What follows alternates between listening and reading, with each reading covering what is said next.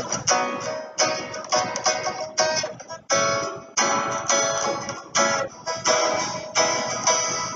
friends, today we will learn how to check the operation of crystal and its operating frequency.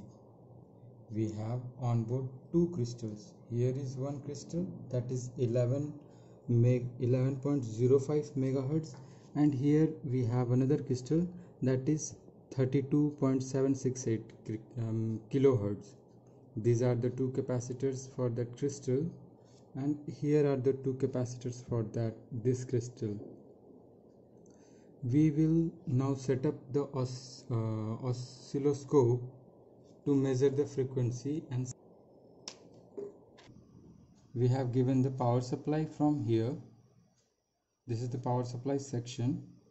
Here this LED indicates that power is on, and here is one ground that we have connected to the oscilloscope probe, and this is the probe that we will use for measurement. Now here two ends are there of the two terminals of oscilloscope is there, two ends of crystal oscillator is there. One end is connected, capacitor is connected to both the ends of crystal oscillator. Capacitor is connected to one end to the ground, and another end also capacitor is connected to the ground. This point is where we will be measuring the frequency. Now here we are seeing it, how much frequency we have. Close up. I am keeping oscilloscope probe on one of the legs of crystal oscillator. I have got the waveform. I am increasing the time period, and now I have stopped to check the measure the signal. Now I am keeping one of the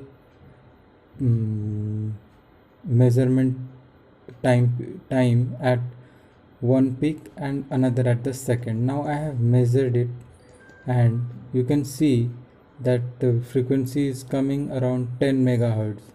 I'm adjusting it, peak to peak adjustment, and now yes, it is coming. Now you can see that it is 11.1 megahertz and our crystal is of 11.05 megahertz. So this is okay. Now let us check the second oscillator, that is 32.768. Now we are not getting any waveform, so small oscillations are there. I will reduce the time period. We are getting it now. Amplitude is less, so we will increase the amplitude. Yes, now we can get the signal. Now we have to adjust the time period to get the clear signal for measurement. And yes, it is. Now we have stopped and we are measuring it. We have to keep peak to peak. Yes, now this is clear signal. Now we have reached the peak. Then we have to get the second peak. We are adjusting the time. It is coming.